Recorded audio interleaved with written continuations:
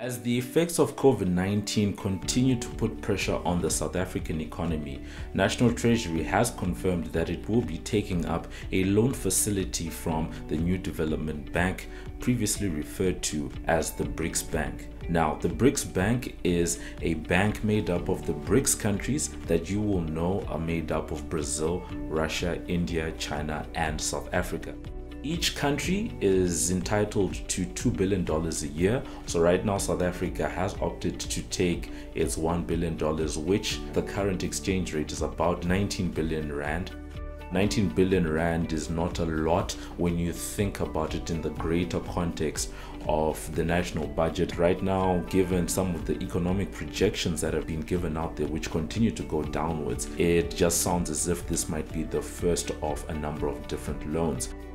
Now, the Minister of Finance has indicated that they may look to the IMF or the World Bank to actually take on other loans. In general, it's not something that they really want to do because South Africa's debt to GDP ratio is actually quite high, and increasing that further impacts the economy.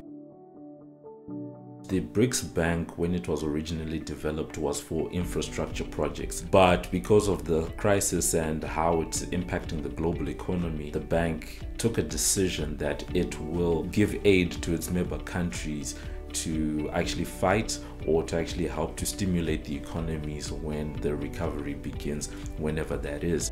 Up to this point, the National Treasury has not been forthcoming with what the terms and conditions would be around this particular loan. What is clear though is that because the Mudiwa Development Bank has such a good credit rating on its own, in fact actually higher than member countries like China, it can actually borrow money from other institutions at lower interest rates. The rand has been weakening, and if the rand weakness continues, then it means that over time South Africa may have to pay back more money in rands, which is an inherent risk. But some economists are saying that this is not that big of a risk, simply because South Africa's foreign denominated loans only account for about 10% of the national debt.